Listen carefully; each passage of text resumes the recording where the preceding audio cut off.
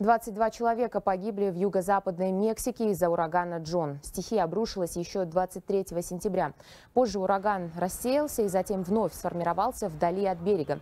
В течение недели в регионе шли проливные дожди, вызвавшие наводнения и оползни.